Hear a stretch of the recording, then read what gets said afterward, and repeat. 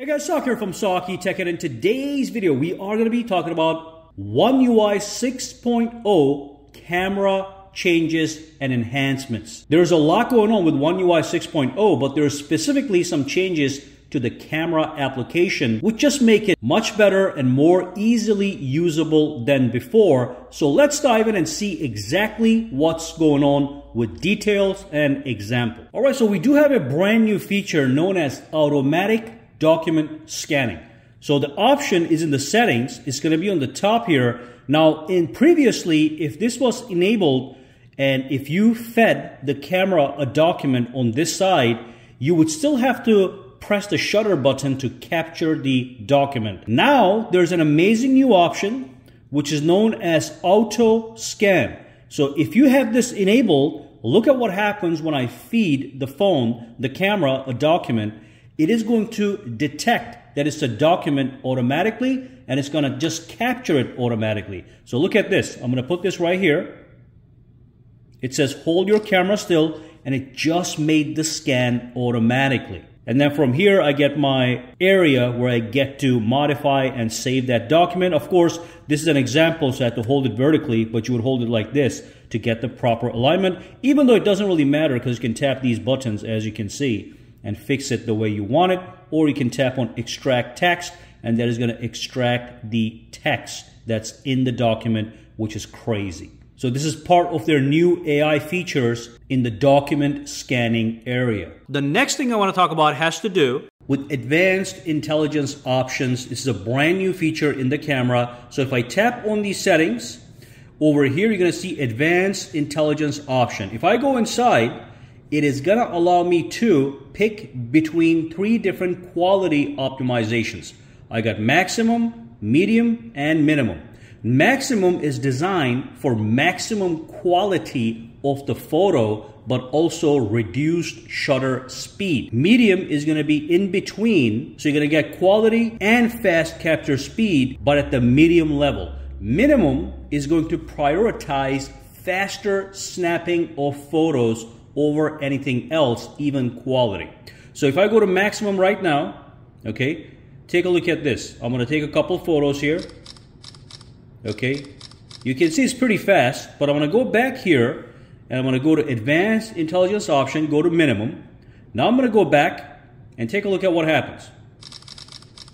So this is possible with that minimum, and this is specifically great for moving subjects.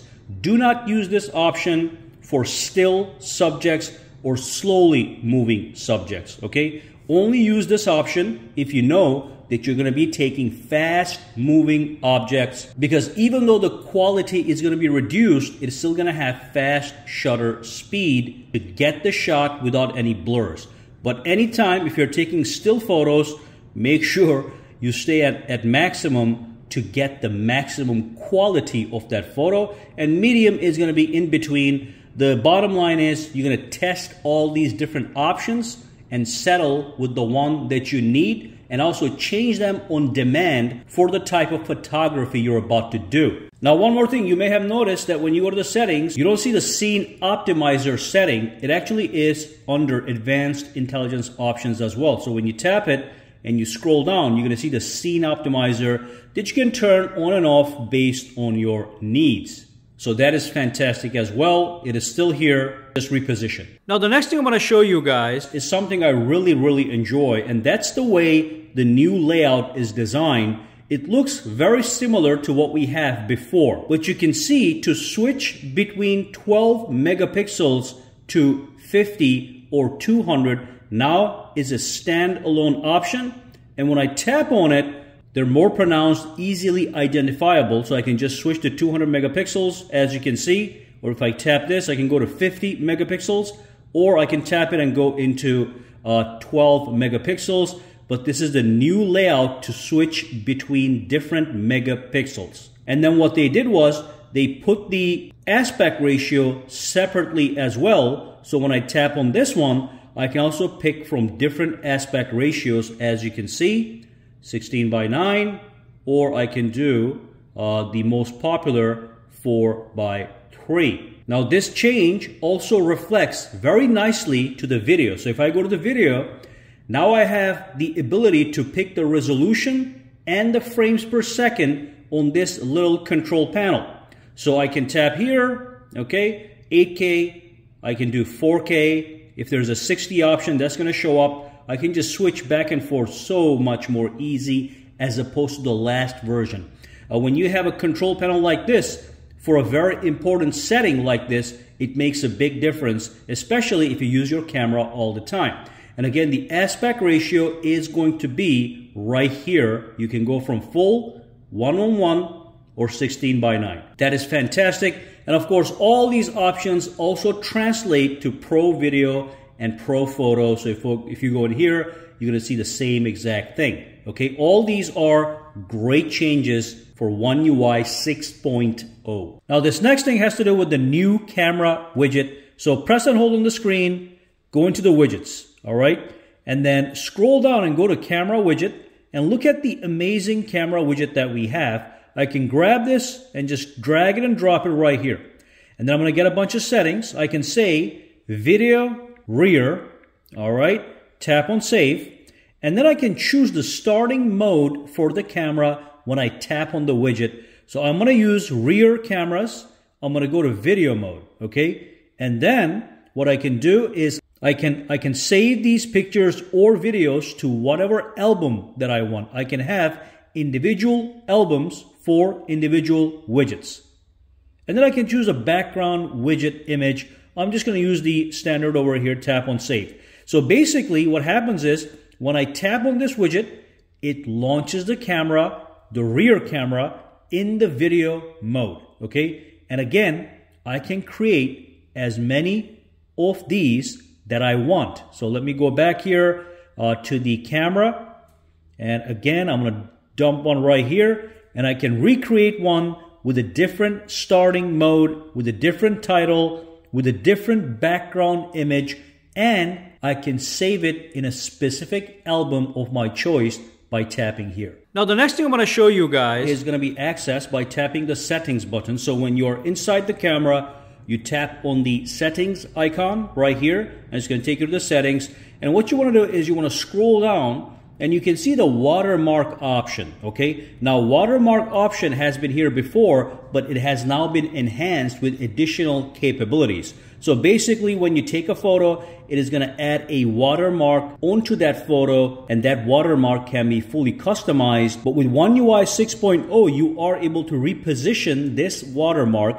So at the bottom, you can see we now have a top and bottom alignment, as you can see. Now let me show you a quick example. So if I go back to the camera, and if I take a photo, and if I go inside, you can see we have a watermark right at the bottom over here. Now back in the camera, if I go to the settings, and if I go down and tap on watermark, and just go down over here, I can align this to the top and to the center if that's what I want, based on maybe what I'm taking a shot off, okay? So now I'm gonna go out, and I can take a photo, and I'm gonna go inside, and you can see the watermark appears on the top. Now, one thing to understand is if you have your phone in the landscape orientation, the watermark is still going to be on the top. If you have your phone in portrait orientation and take a photo, the landmark is going to be on the top of the portrait shot. So that's very smart, but that's the new option you have. You can have it on the top. And do know that you can come back to the watermark settings, tap on edit, and you can change the name of the watermark that you want appearing on top of the photos. All right,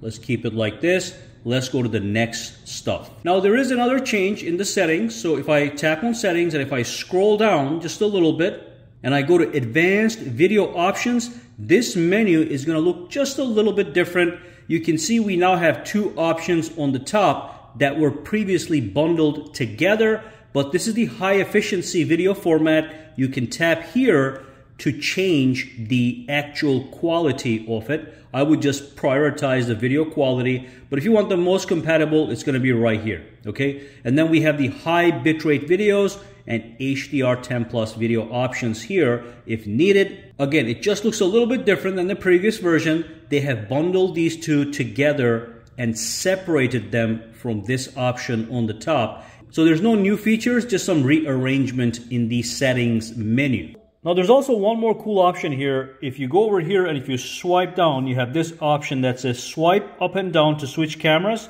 So if you enable this, that's the default on all other models running below One UI 6.0.